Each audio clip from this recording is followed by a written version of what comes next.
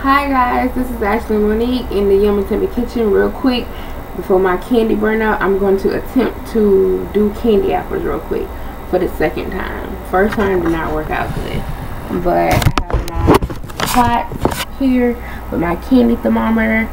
Let me remove it. Matter of fact, let me cut this off because this box is in the hard crack stage.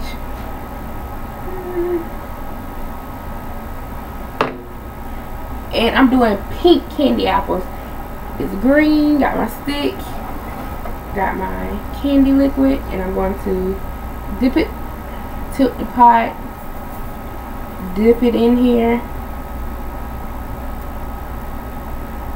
Oh, I should have did a different color because it still looks red. But I'm attempting to do different colors. This is actually pink, but I know what I need to do to make it actually look pink. Ooh, yeah, look at that. Oh, yeah. And I'm going to sell these tomorrow to my little Yummy Tummy buddies, my little Yummy Tummy friends. And then I want to sit it on wax paper. Ah, it looks red, but it's really pink. I really did use pink food coloring. Let me take my next apple, tilt the pot, spin it.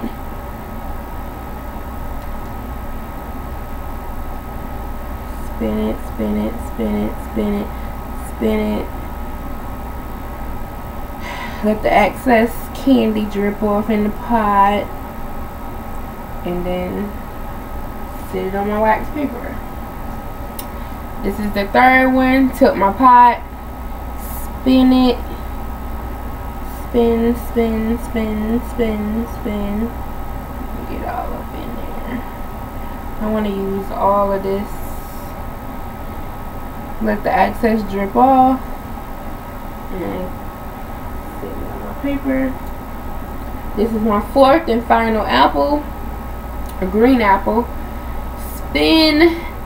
Ooh, it's getting, I can tell the mixture is getting cool because now it's kind of hard to spin it. It's like tough.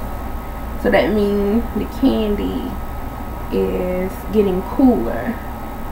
But let the excess drip off and sit it on our wax paper. Oh, that's sliding. And what I'm gonna do is take the rest of it and pour it around the tip of the wooden spoon because I don't want to throw any of this away. So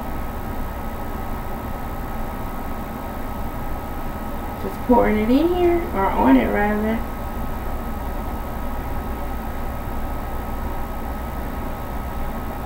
And these kids are going to be excited because they was actually asking me about this today. And I was like, I haven't done any yet. Give me some time.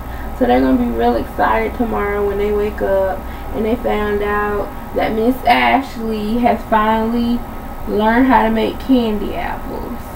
And I'm going to sell these for $2 a piece, which is not bad at all. So, this is Ashley Monique, and I just want to do a quick video. I'm so happy that I learned how to do candy apples. Hey, bye.